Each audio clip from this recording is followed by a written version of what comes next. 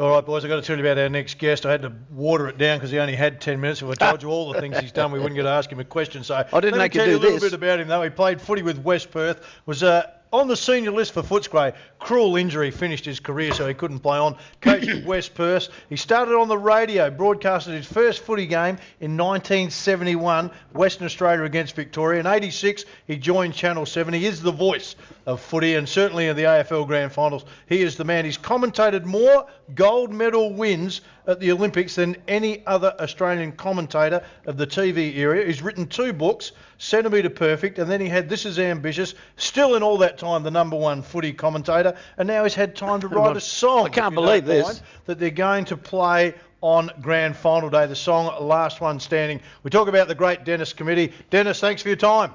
Is that you, Phil? It is. Okay, I thought I recognised that voice. Yeah. That's an illustrious cast you've got there. You're very kind to me. Actually, the cruel injury I had was that I couldn't get the footy. Well, I did know that, but I was trying to talk you up, Dennis. Well, thanks, Phil. Thanks very much. Dennis, let's talk about the song. From the moment you had the idea to where it is now, how long did that time? How much time elapsed? Well, a couple of years, actually. I wasn't really conscious of writing a song or doing anything. I actually sort of just teamed up with a band or a couple of guys in Los Angeles because I enjoyed their music. I'd never heard of them. I found their demo album actually at a site on the net in the United States, and I bought it, and I contacted the bloke, and I said, this is pretty good, you should be proud of it. But as I say, I didn't know him from Adam. And then I went to America about, I suppose, 12 months later and decided I'd catch up with him. One thing led to another, and I sort of helped him finance an album. And with that, suddenly sort of a rapport developed. He came out here last year, finals time in Melbourne, and they played quite a few venues around Melbourne. And one evening after they'd seen their first game of Australian rules footy, they decided they had a tune in their head, and they weren't familiar with the terminology of Australian rules. So I threw every cliche I could muster at them, and they came up with a song which knocked my socks off 2 days later when they performed it. So it all happened very quickly, but it was around at about grand final time last year, this song, and I went back and recorded a hard copy of it, and that's where we got to play it to the AFL. So it's been a rather long journey, and it wasn't even with that aim. Dennis, it's watching you and Bruce in action, or listening to you. That's Neil Curley. I recognise that voice. And I would have recognised the hands anyway. Thank you, Dennis. You're still enjoying, I can see you're still enjoying the calling, but are you finding it today with the amount of stoppages and scrimmages and players around the ball becoming more difficult?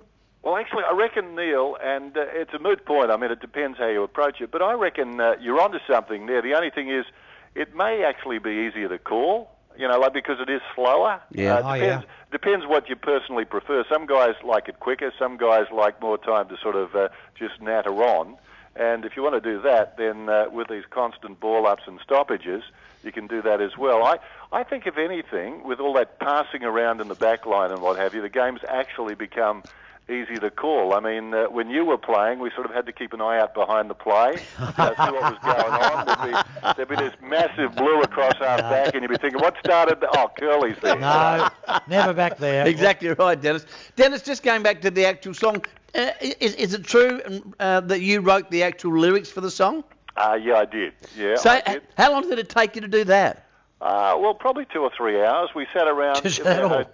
Well, I've got to be careful what I say. I've already put down my football career. Look, I don't think it was that hard. Really, when you think about a song, it's more to do with the tune and the chorus, obviously, and that's what makes this. I mean, the words are almost incidental. Now, I mean, I don't think they're hopeless, but at the same time, I think they had the tune and the chorus in their head. So a couple of people have said, well, why Americans? Well, I could have gone anywhere with the words. It wouldn't have sort of, as Humphrey Bogart would have said, amounted to a hill of beans. I mean, really, you need the tune and you need the chorus. So they had that, and they then sort of moulded the words and made them really fit what they had in their head, because I didn't quite understand what it was they were thinking, but I was trying to help them. It was actually a really interesting process.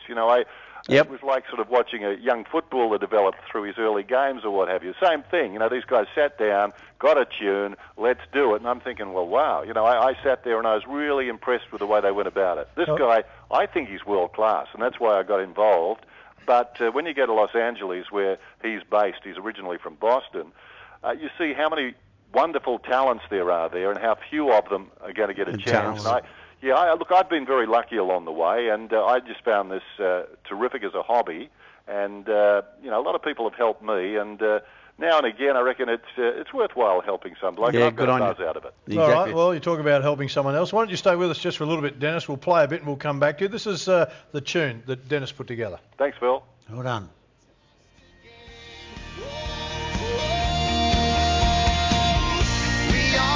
We are the favorite sons.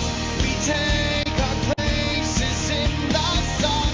We are the chosen few. We gave it all that we had to. We are the last ones standing. We are the last ones standing. Yeah, we are the last one standing. To get the tingles, I can It feel does. the tingles going. And Dennis, that'll be played on grand final day as the winning team does a lap of honour. That's right. Yeah, that's the idea. So hopefully it becomes, although you can be unlucky, I was going to say, hopefully it becomes part of the culture of footy, not trying to push anyone else off. It's just that this is sort of a new spot, if you like. But you can be unlucky in your first year. Suddenly the buggers change it to October. So I've always wanted to say this, though, boys. We're going back into the studio. How cool is that? Yeah.